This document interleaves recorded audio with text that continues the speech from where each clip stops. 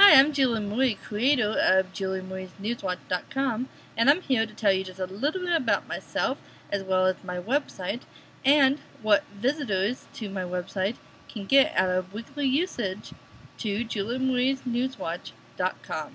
Coming from the Los Angeles area where entertainment was born, this will be my primary expertise as I bring you just a small glimpse into what people in and around the LA area are experiencing. There are profiles of up-and-coming individuals in the music industry, and even a look at an aspiring anime artist.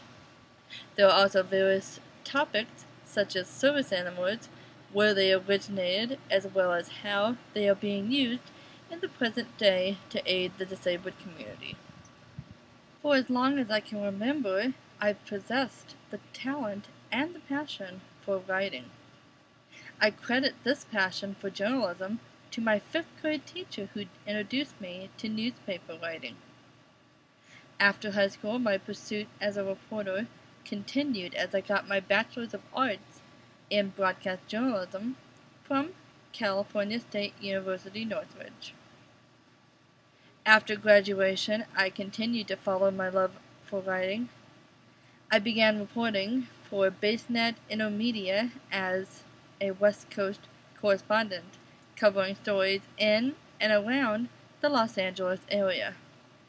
At the same time, I continued working for Universal Studios Hollywood as a lead in charge of a team of between 20 and 40 employees, as well as creating, filming, and putting together a new training video for the department.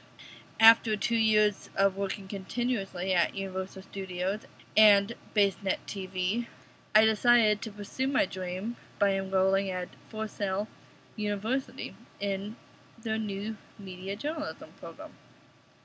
Now nearly complete with my master's degree, this website will be a showcase of my past works as well as future reports that will further educate the public of happenings in and around the Los Angeles area.